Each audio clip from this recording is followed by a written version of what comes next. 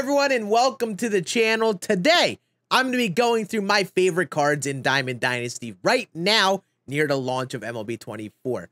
These are all going to be good starter cards, so whether you're starting Season 1 now or maybe a little later on, these are going to be good beginner cards that aren't going to be too hard to obtain that will give your team a good start. You know, maybe you could hop on into ranked events or whatever mode you want to play with enough of these cards. So, let's not waste any time and talk about these cards. Off the rip, this is definitely the meta cornerstone captain. It's Byron Buxton. And the main reason he is so viable is because he boosts power, fielding, and speed. And the cards that he boosts are low vision cards. And at the beginning of Season 1, with some core cards in play, there are a lot of low vision players. So, Buxton is a very viable and safe captain pick to go for at the very beginning of the game. But I will say, Kodai Senga could be a solid captain as well. Even Greg Maddux, depending on how you play the game. But Byron Buxton is a good, safe cornerstone captain to pick. And this kind of sets the foundation of your entire team. As you see with me, I'm using a lot of low vision players that get boosted because of Byron Buxton. It makes a lot of cards more viable and competitive with like 90 plus diamonds. So I would recommend starting off with a cornerstone captain and then maybe keeping an eye out on some of the cards that I mentioned today based on that captain boost. So let's start off at catcher. My guy has definitely been Gary Sanchez. Great power versus both sides. So you'll get even better with the Buxton boost. It also gets up to 80 fielding with that boost. A very good catcher to start off the game with a get-in team Affinity Season 1. But not everyone is going to run that boost. So another option could be Yasmani Grandal. Switch hitting, solid fielding. The man is slow as a slug. But 66 and 74 contact could be enough at this time of the game, especially if you're not too high in ranked and are hanging around the veteran and all-star levels. But if you are just starting off looking for a very beginning catcher, I don't know, maybe you don't have much experience in the game or are just looking for easy to obtain options, Josh Gibson within the storylines is a good place to start. Run through those Negro League storylines, give this card a go, and he can play a few positions. I don't think he'll have that much long-term play, but he definitely could be a good starter card along with 85 Harry Ford, because he will also fit this Byron Buxton boost. He'll get 92 speed, gold fielding, and will have power in the 80s, which is pretty good for a very beginning card. First base, it gets a little bit interesting for me because I have Spencer Jones. I have loved this card. High power, gets good enough on the fielding because he also gets the Buxton boost. And honestly, he's pretty okay in the outfield. It's not the worst fielder ever. And first base is a very solid spot to play him, I think. But he just has the 5 tools. I like his swing. And you could get him for about 15K right now, which is not bad. But if you don't want to go that route and you want to earn some free-to-earn options, I highly recommend Joey Votto.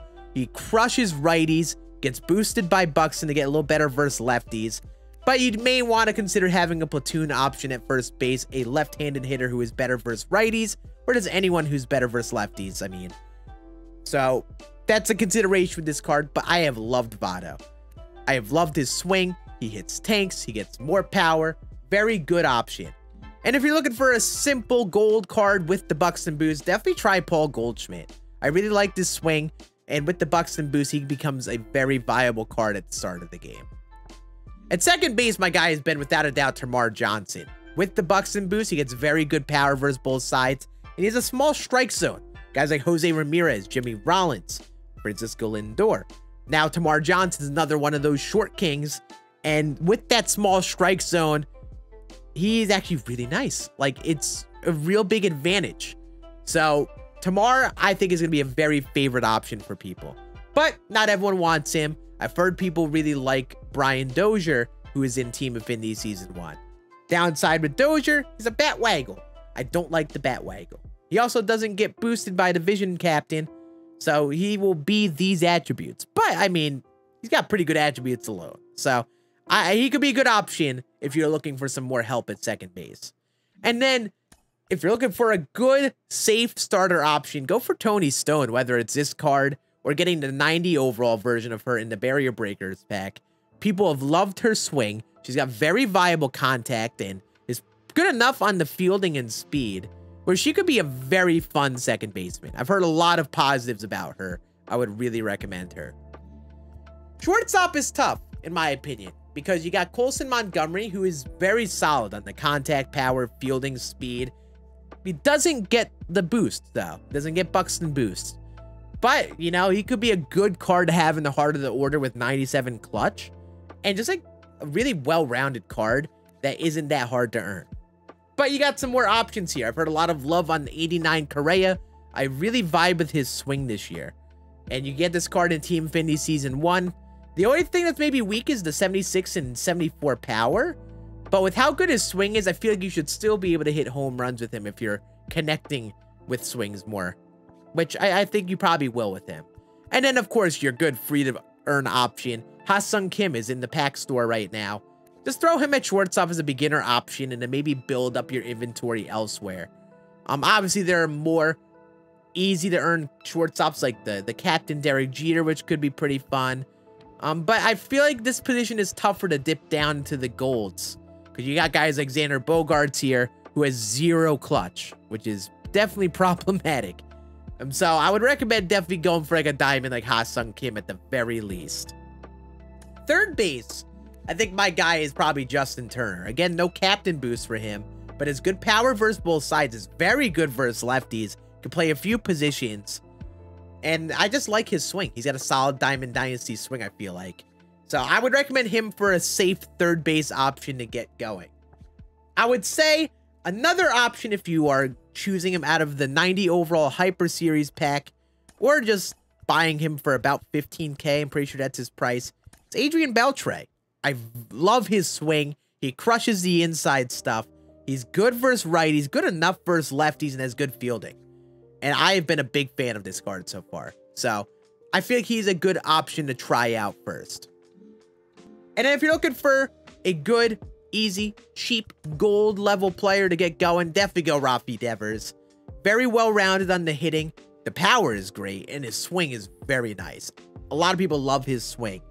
The fielding is definitely not great, but you're hiding him out at third. It's not the end of the world. He's going to be a very solid hitter for you over there. And then the outfield, we have a lot of options, a lot of different players to use. Obviously, one of those cards could be Byron Buxton for you. But if you're looking for other options, I highly recommend Scann. This is one of my favorite cards every single year.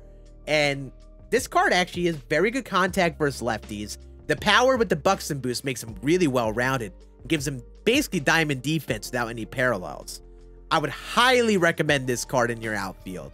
But there are, of course, other options. You know, you've got 87 James Wood, who's definitely weaker on the contact, but he will hit some tanks. He also gets the Buxton boost. You also can go the route of Dylan Cruz, who is a spring breakout program with also Buxton boost eligibility, and he just becomes a 5-tool stud with the Buxton boost. But even on his own, I think it seems like a very viable card. And then past that, it probably gets tough because there are a lot of like defensive outfielders or guys like Cedric Mullins who could be a good outfield option, but lacks that power versus lefties. Not the biggest problem at this point in the year, but he could be a solid option on his own. But honestly, I feel like the outfield isn't as stacked as it could be in terms of easy to obtain cards, as weird as that sounds. So you might have to find someone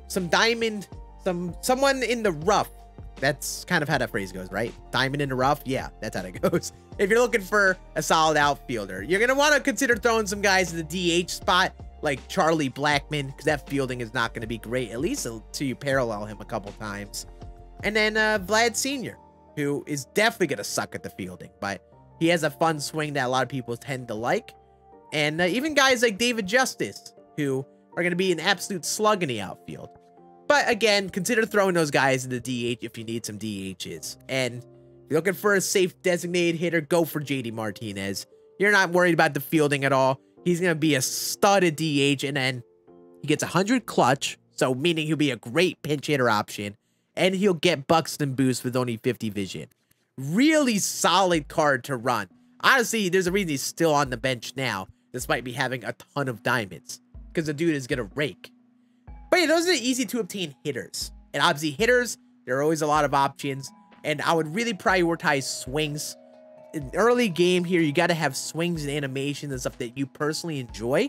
So try out all those options, see which ones you like, don't like. And if you happen to have hitters you like more, let me know in the comments. Because I bet you other people will too. Because that's just how this game goes. In terms of pitching, though, I feel like there isn't as much depth. There aren't as many like dominant, no doubt use options. It really comes down to the type of pitcher you want to be. I'm a big control guy. So, you know, even though I have John Donaldson here, I sucked pitching with him for some reason. I love my control guys. That's why I have the Nestor, which was available in a code the other day. I don't think you can probably get him anymore. And then Brandon Webb is like my other control guy. If you're someone who likes that, maybe you're probably going for the Greg Maddux captain. But I guess the one downside of going the control route is especially early game. If you're playing ranked below 400 rating or even below 700 rating, that all-star difficulty is tough to pitch well with control pitchers. Because velocity is the only thing you really have to mess with people's timing. So guys like Jacob Misiorowski are very solid options despite having no control, because he throws velocity. He doesn't have outlier, but he's got a really fast fastball, a slower cutter, an even slower slider, and a circle change, which is probably what you want to look for, especially here in the early game.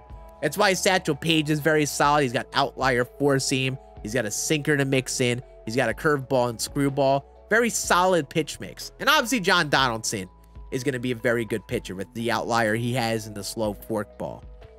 But velocity definitely is the favorite type thing. So from my experience of using cards, I would recommend that. But, you know, Jack Flaherty could be another team affinity starter. Zach Greinke as well could probably be okay. Even 85 Andy Pettitte. But ideally, look for some sinkers and cutters. Maybe look for some high velocity as well, because those things will really help you be able to pitch well in this game, especially with starting pitching. The bullpen, we're going to be dipping into a good amount of golds, but I'd highly recommend doing Team Affinity Season 1, because you will get Emmanuel Clase, Billy Wagner, and Jose Leclerc, who are all very solid relievers. You see Leclerc is 121 hits per 9, meaning PCIs are going to get really small. He has a sinker and changeup and slider. It's a very well-rounded pitch mix. Billy Wagner doesn't have outlier on this card, but he has a high velo fastball, and then he's just a good lefty.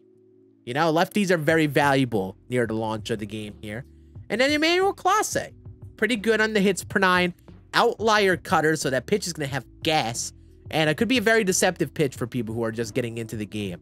So I'd recommend these three just from doing Team Affinity Season 1. Raisel Iglesias could be good too.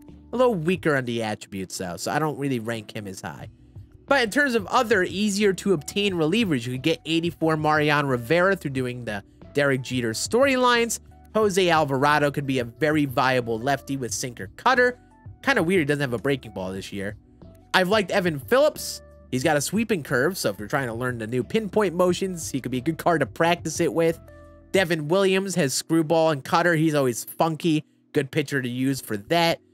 And then you could dip down to Camilo Doval. He's got an outlier cutter. Mix that in with a sinker and a somewhat deceptive motion. He could be very solid here in the early game because of that velocity.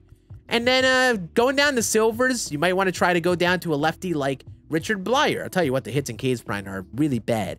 But the man is really good control. And if you're a control type pitcher, he could be a good pick for you. I really like him in BR because I've been playing a lot of BR near launch this year.